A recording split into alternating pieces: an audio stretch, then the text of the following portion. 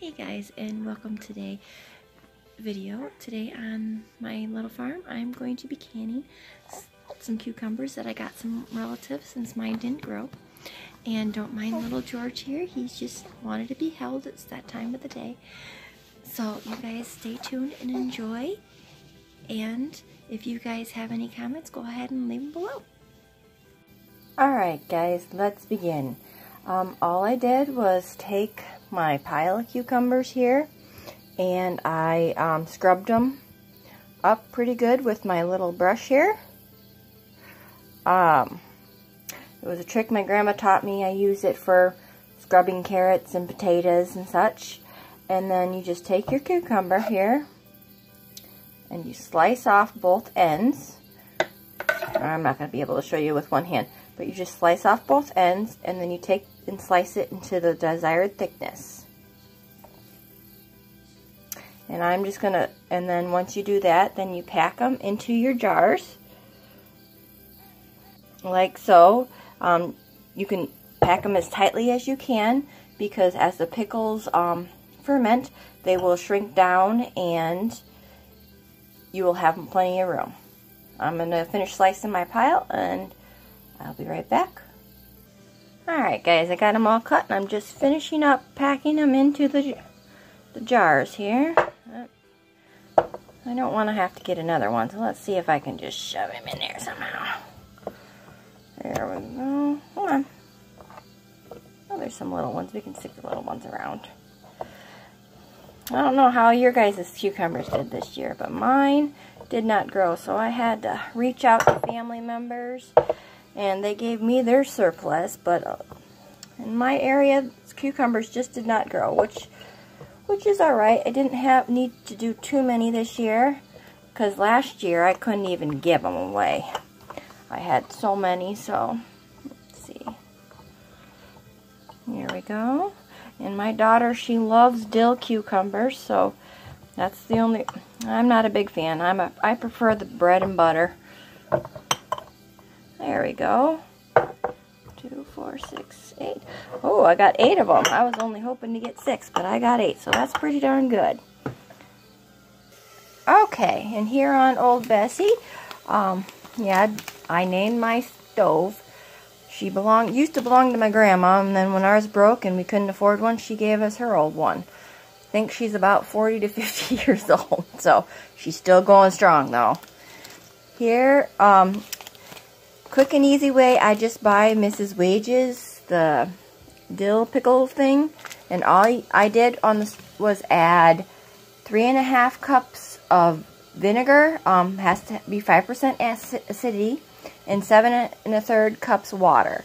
And you just bring it to a boil, and then you add it to your pickles. That's all you do. My daughter really likes this. I used to do it from scratch, but I find she likes it this way, and even she's been trying to. Kids at school have volunteered. If I made them up some, they'd buy them from her because they liked it so much. So you guys determine what you want. But one packet I found does 12 pints, which is what those are over there. And it does about 7 quarts, so it's not too bad. And then on the other burner here, I got my big stock pot of water starting to, because it's done by hot water bath method, so it's just a big pot of water, and I'm waiting for it to get boiling. And then as soon as my stuff finishes getting bubbling, I will pack it into my jars. Well, I guess it would have helped if I would have turned on the stove. And this is the amount I got left after I filled most of the jars. I just got to fill my last jar here. And it says a 1-inch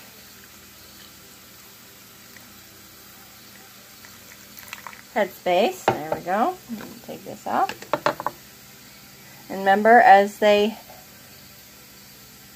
ferment, they will shrink up and shrivel. And then just get rid of the air bubbles. Wipe your rim.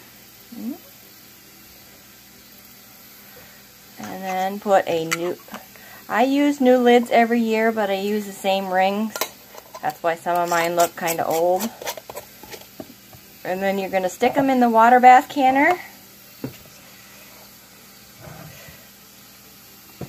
for 10 minutes or 15 if you're doing quarts.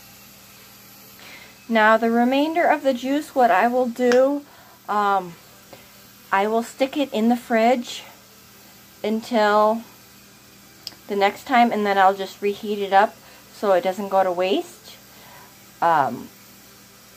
Okay guys, timer just beeped, and when you make sure it's, the whole time has to be during a rolling bubble.